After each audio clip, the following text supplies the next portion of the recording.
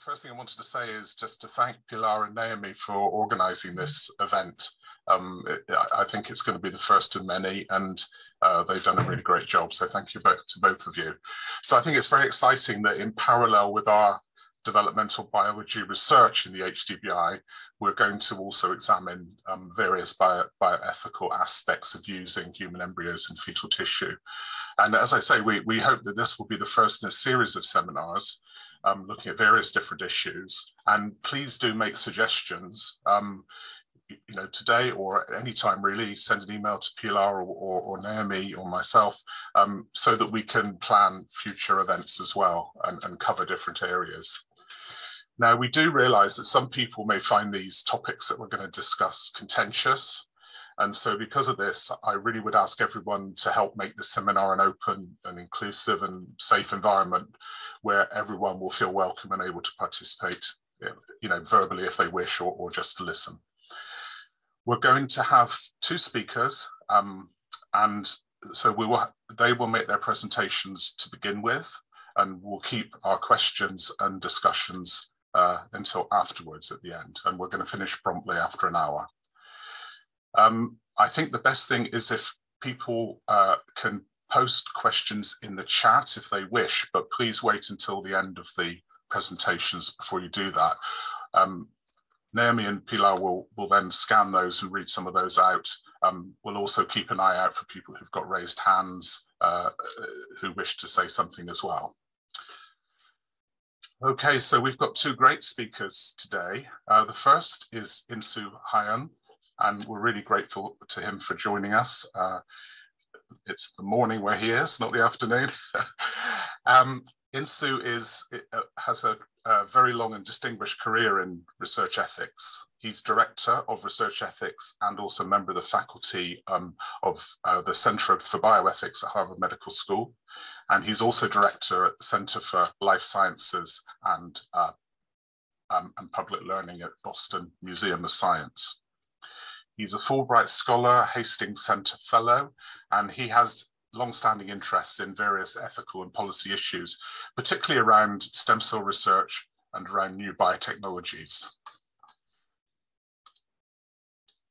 He's been very much involved with the International Society for Stem Cell Research, and he helped draft its international guidelines, and he served as chair of the Ethics and Public Policy Committee of that organization. He's also served on various national commissions, for example, the Institute for Medicine and the National Academy of Sciences in the USA. And last but not least, Insoo is a member of the HDBI's Scientific Advisory Board, so we're really grateful to him for taking the time to help us mold our future as an organization. So Insoo, over to you. If you'd like to share your screen, we'll look forward to your presentation. Thank you for that introduction, Andrew. And thank you, Pilar and Naomi, for inviting me and for organizing this session today. All right, so I am going to start us off by thinking about moral status and the complexities of moral status. Now, I'm going to try to make this as user-friendly as possible. I'll only use philosophy when I absolutely need to. And I hope that my discussion with you this morning is going to help your thinking about moral status and the use of embryos and fetal tissue for research. So moral status is a very complex notion. I'm going to start off with the broadest, simplest definition of it. Moral status is basically when an entity has interests that matter morally to some degree for that entity's own sake, not for someone else's sake, such that that entity can be wronged. And I'm going to unpack a little bit of where I've highlighted and read those aspects of the definition. So what you first see is that actually moral status comes in degrees.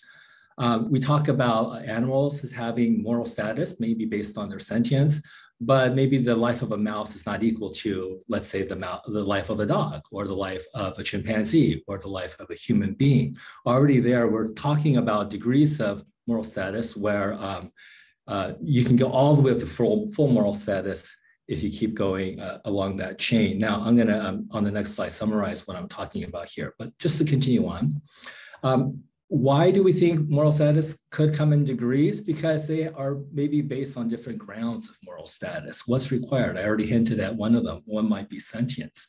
Now, what's interesting about this next point is it just that the entity has the potential for having these grounds for moral status, or do they actually have to have these grounds for moral status, whatever they may be, whatever constitutes the reasons for giving something moral status? And finally, what about just being a member of a group that includes some members who are actually have moral grounds, right? So people say things like human beings have special moral status because they're capable of great art. Well, I'm not capable of great art, but maybe I'm a member of a group, that group is human beings, for which some people are capable of great art. So maybe just being a part of that group, even though I don't have those grounds, is enough. So that's just an example of that third category. So here's the summary, right? So moral status comes in degrees, all the way up to full moral status. That's the most you could possibly have. Most people put human beings up there, persons. And then we have all the way at the bottom, minimal moral status. And this is why animal research committees demand the review of research with animals, because even a mouse or zebrafish or amphibian may have some minimal amount of moral status grounded in their capacity to feel pain. Now, just the research entity examples will suggest to you that there's going to be at some point a threshold for non-interference or maybe non-use in invasive research. Right, so it's not just because you have moral status that you can or cannot use the, let's say in this case, animal for research. Moral status doesn't give you that much protection. You could have some moral status, but still be used for research. So you can still use mice that are fully sentient. You can still use, in some cases, canines for invasive research. And up until recently in the US, you could use chimpanzees for invasive research. So the question here is not whether or not something has minimal moral status. The more interesting question for me is, where is that threshold for non-interference?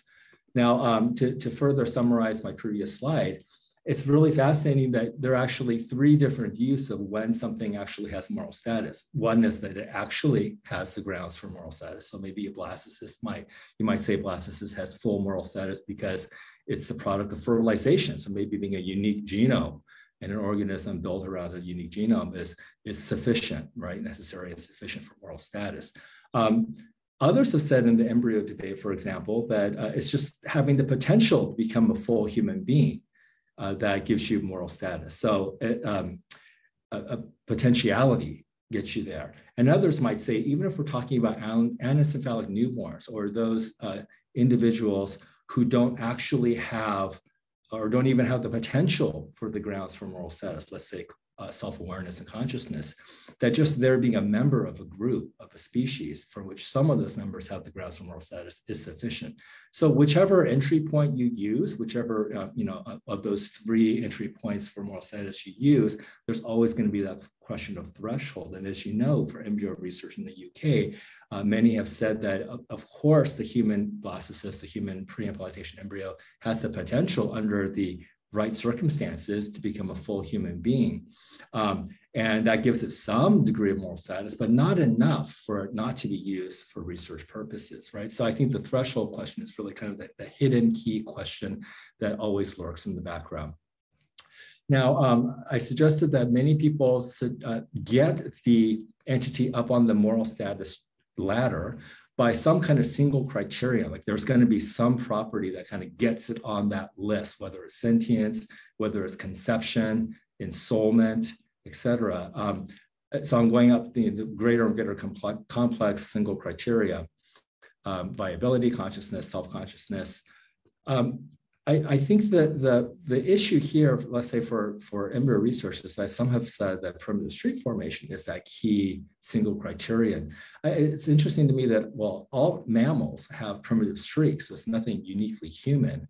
All mammals are products of conception, right? So it has to be something like a single criterion that's uniquely human that other animals don't have. And this is kind of a favorite approach for moral metaphysicians in philosophy to kind of say, well, what separates us from all the other animals?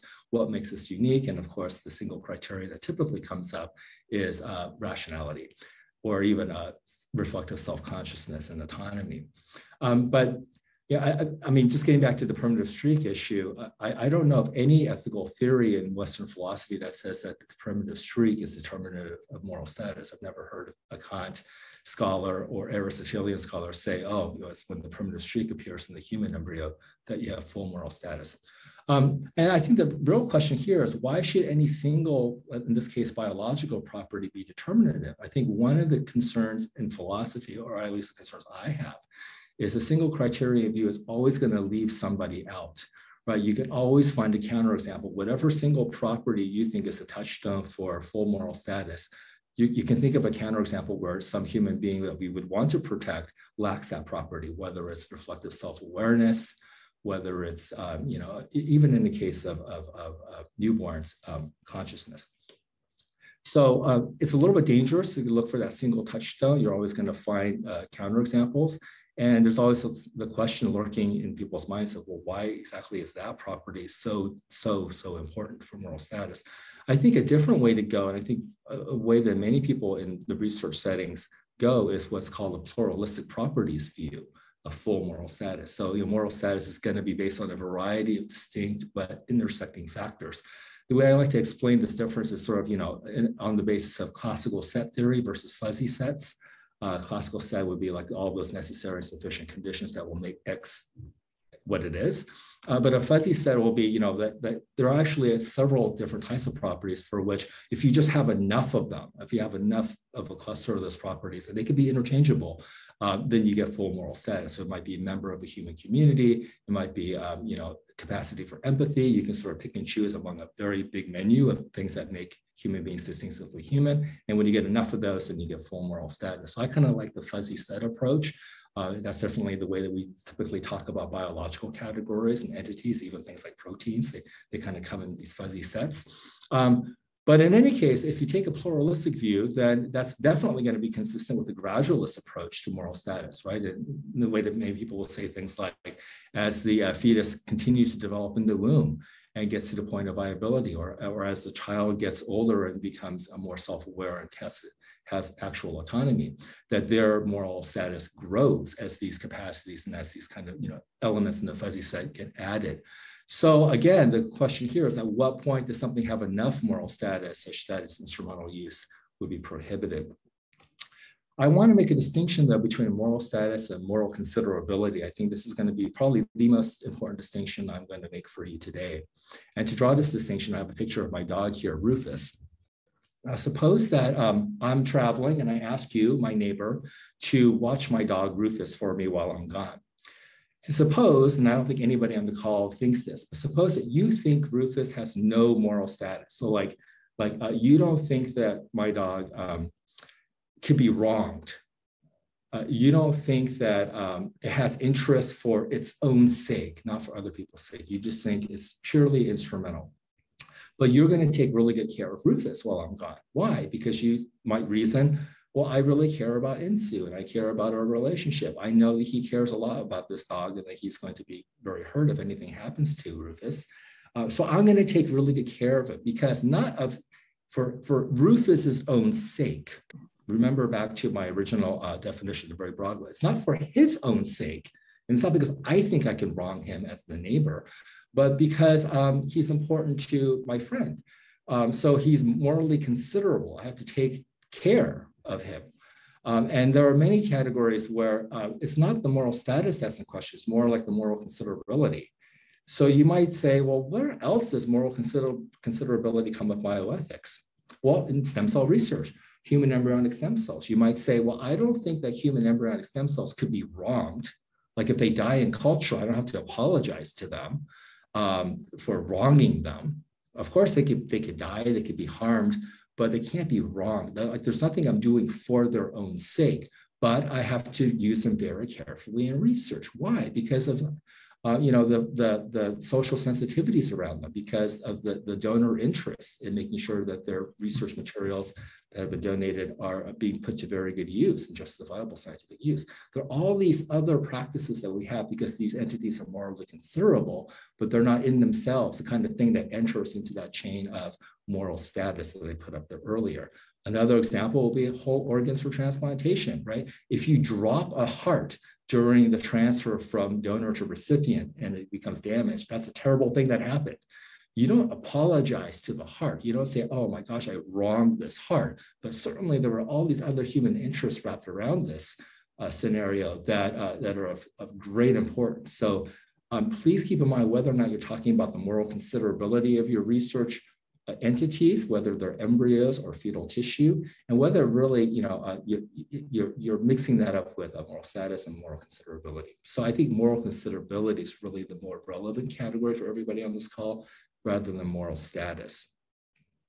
I just want to close by raising one final observation, and that is getting back to the human embryo debate.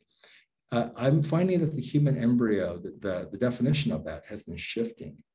And more it's being defined by what it could become and less by how it was created. So I, along with Nigel Muncy, Martin Pera, Nikolai Reveron, and Janet Rosant, wrote this paper a couple of years ago where we tried to give some guidelines for research on what are called human embryo models.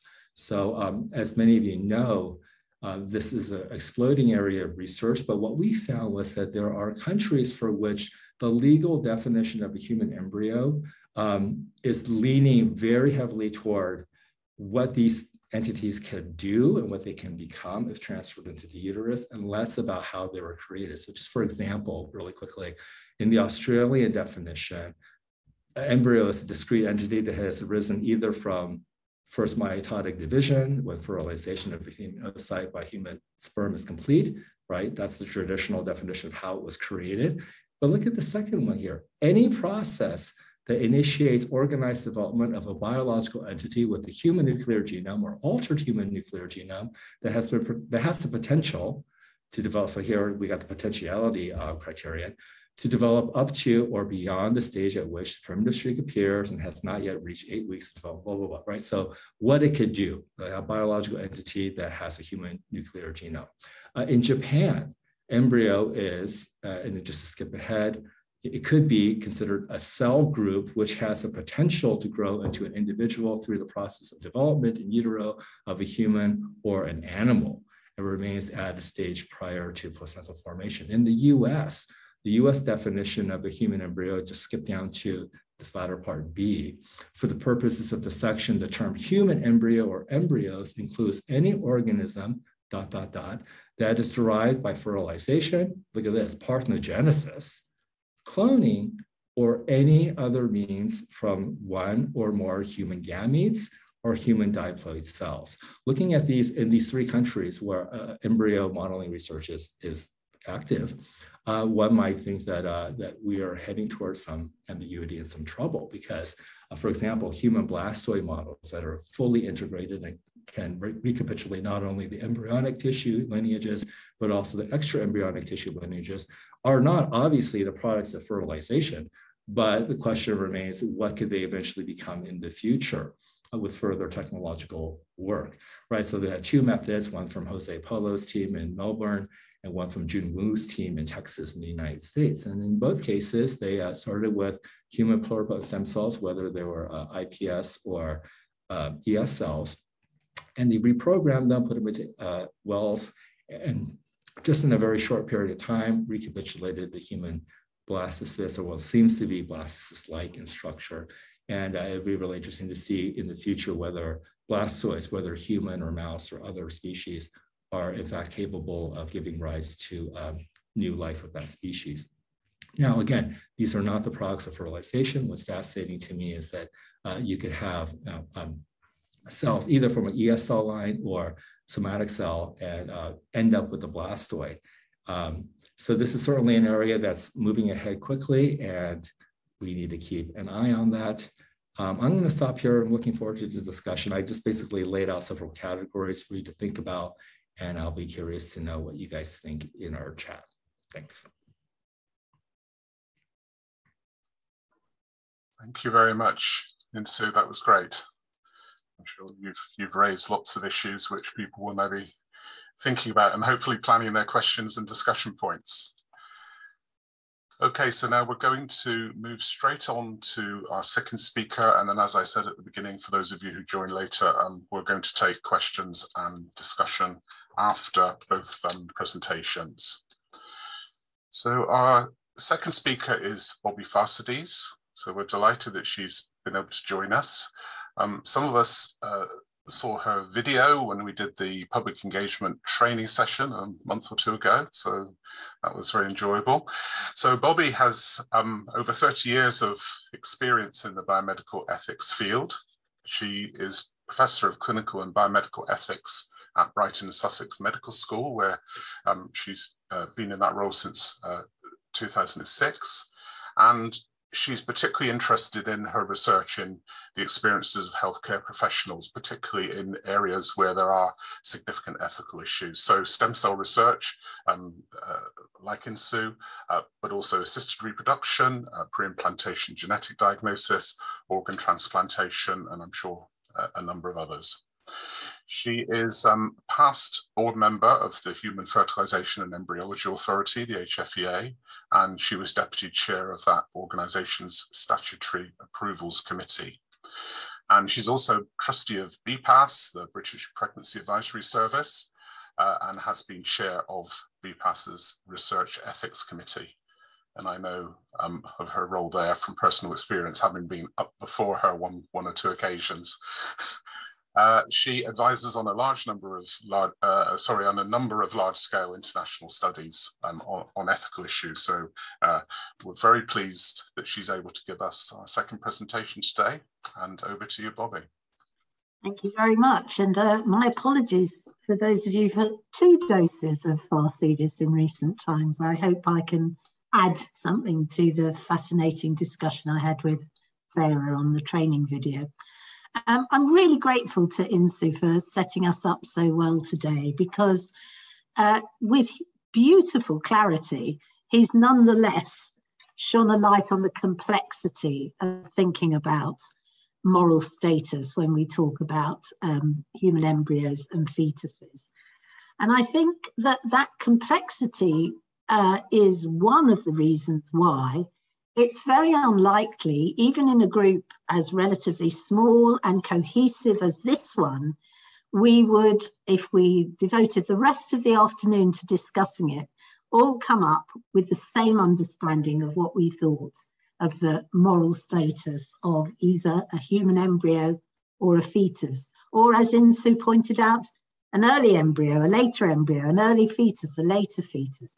And I would also ask you to keep in mind this question of considerability that he's offered you as an alternative to that. But I don't want to treat it as an easy solution for the moment, because I want to sit and rest with this idea of complexity and the possibility of not being able to resolve moral disagreements. Because when that happens, our ordinary intuition sometimes is to park the issue, to avoid it, or maybe to even prohibit things that touch upon those difficult questions.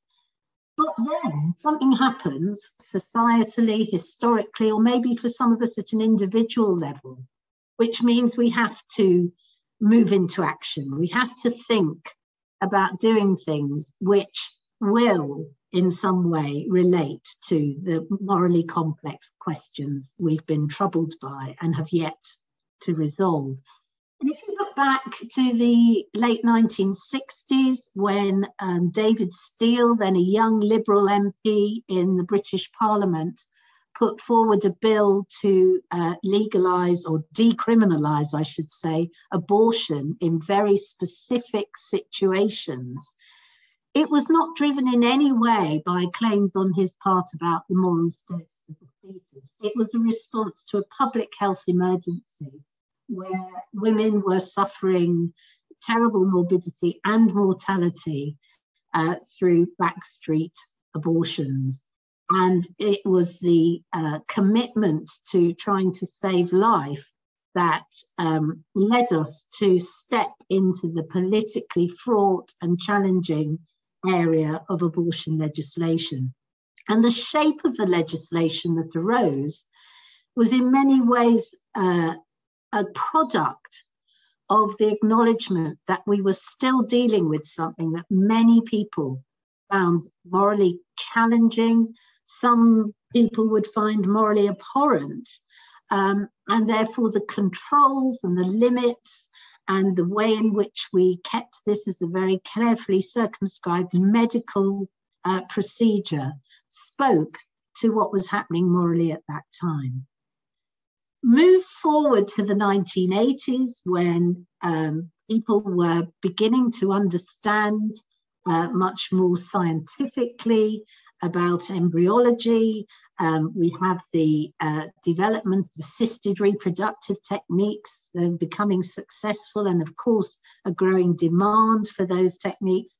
And Mary Warnock was charged, some would say rather late in the day, with finding a way of regulating this area of science and medicine. Again, acknowledging, and who better to know than Mary Warnock, a moral philosopher, that we were not going to solve and agree on the issues of moral status. And Mary Warnock, very early on in her reckonings, said what we could agree on, perhaps, is the extent to which we all share an idea that human embryos, and I'll extend that to fetuses, are in some way special. They are different to other collections of cells, forms of life. And Insoo has touched upon some of the ways in which philosophers might then choose to unpick that specialness. But again, Mary Warnock on this occasion was willing to park that and say, if we simply accept that how we treat these entities will matter in some way to most people, matter very much to some, matter less to others, matter particularly perhaps to those who get caught up in a personal way, be that as scientists or doctors, or be that as patients. We can start there with our regulatory framework, and we can think about the things that matter to people and try and protect those things whilst at the same time promoting what we know is the promise and the use to which embryonic and fetal material can be put. Now, as soon as you give up on that idea of parking or avoiding or working round a tricky ethical area, you will have people coming to warn you of the slippery slope that you are stepping onto. Because if you don't allow anything at all, things stay pretty stable, at least at an official level, although we know that unofficially, going back to the example of abortion, things do still carry on. But I'm going to suggest to you, and I'd be interested in Insoo's response to this later, that slippery slopes are a more useful rhetorical tool than a philosophical tool. Because sometimes the things that people fear will happen logically, because you've allowed something to happen at a limited level, such as the very carefully regulated use of early embryos, does not follow on. It does not necessarily logically lead us to a position where we would have to accept as morally acceptable widespread eugenics or some of the fears that people evoke. Furthermore, there's another sort of slippery slope, which we call an empirical slippery slope, which tries to suggest that the minute we move away from a prohibition and allow limited things to happen, it's necessarily the case that people will want to do more and more and more, and it'll become irresponsible and we can't stop it. We have shown, I think, in the UK that you can stay true to the fundamental principles and values behind a piece of regulation, such as the Human Fertilisation and Embryology Act, whilst not remaining stuck in time and thereby losing out on scientific and medical advantages that society could enjoy. And we've done this through careful, cautious revisiting of the Act, introduction of new regulations, and very much doing that in consultation with the public. Because I think this is where Insoo's point about considerability is so important. Because if we wish to not just allow, but maybe encourage and support activities that touch upon ethically sensitive matters. We need to understand what matters to people and how we can reassure them, how we can build trust, and how we can set a pace that means that this thing we sometimes call public morality and the law and the regulation and the activities of scientists stay somehow in step. And it used to be that philosophers would say, oh, well, what I'm interested in is only what people ought to do. But I think we've become much more part of the real world in recent decades. And we know that in talking to people about what they ought to do, we also need to understand what they do and don't want to do, how their values operate in relation to particularly important issues, and at a very basic level, how people behave when they are given permissions to do things that some others would prefer remained prohibited. And that's where the work, the empirical work that I've done in stem cell laboratories, talking to assisted reproduction teams, etc., is so encouraging. And the fact that so many people have come this afternoon to listen not to the latest scientific breakthrough in the world that you work in, but listen to the knotty ethical issues that might arise as a result of that. I think it is, again, a rhetorical tool that is sometimes used, that science has this momentum that means it attempts and often does race ahead of moral considerations. My own experience is that the scientists I've worked with over the years are thirsty to reflect upon the ethical issues in their own work and that of those around them. And their practices acknowledge not just the fact that a human embryo or a human fetus becomes a valuable resource to them in conducting their scientific research, but also that that entity had a different meaning and probably a different intention attached to it at some time in the past. And so you meet the embryologist who, before discarding any spare embryos, says a Buddhist prayer. Or you meet the team who discuss very carefully in the context of their early work on stem cell research, how comfortable they felt utilising embryos that had been pronounced spare in the context of reproductive technology, as opposed to embryos that had been discarded as unsuitable for that. A fine distinction that many people from the outside might not expect to be being discussed and rehearsed. People have pride in their science, but I think they also have pride in how they do their science. And again, it unpacks in different ways. I met scientists who were far more exercised by the animal research they'd done earlier in their careers than the research that they were conducting with human embryos, because they felt secure in the consent that had been given to donate those embryos and the purposes to which they were putting them. And the issue of sentience was nowhere in there in the way that it had been with their animal work.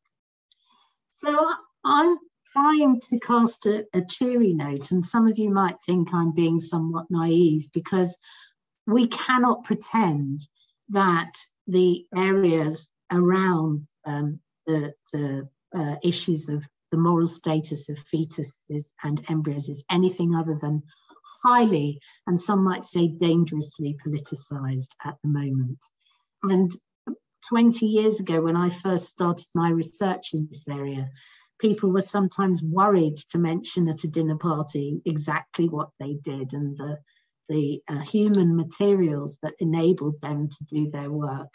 One can only imagine in the current context when you have people making wild and dangerous and provocative claims about the use of human embryos and fetuses, how compromised and endangered some people might feel.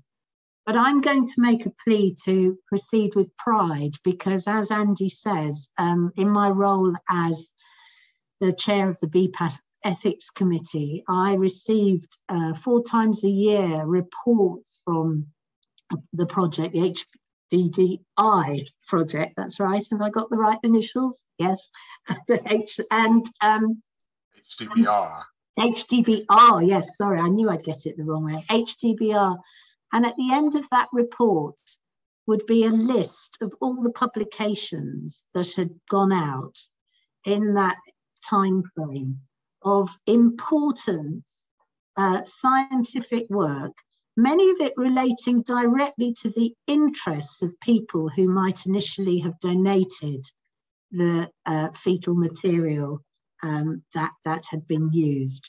And whilst if you find yourself in an ethical minefield, it might sometimes be very tempting to try and acquire a cloak of invisibility. I think one of the things we should be thinking about doing is amplifying this sense that science can make use of and put value, additional value into embryos which may have been discarded but may have also been donated or may have come to the end of a legally sanctioned time limit of storage, fetuses that may have been through a tragic and spontaneous abortion, miscarriage, or may have followed on from a difficult choice for social reasons, and amazingly, I think Andy would agree, from people who've had to face the terribly difficult decision of terminating a pregnancy due to fetal anomaly. These are all human stories that shouldn't be forgotten, but we should allow for the fact that those stories have gone on and translated into something socially and scientifically valuable. And I've certainly in the past felt very pleased to have been a very small part of that process. Thank you. Thank you very much, Bobbie. That was tremendous.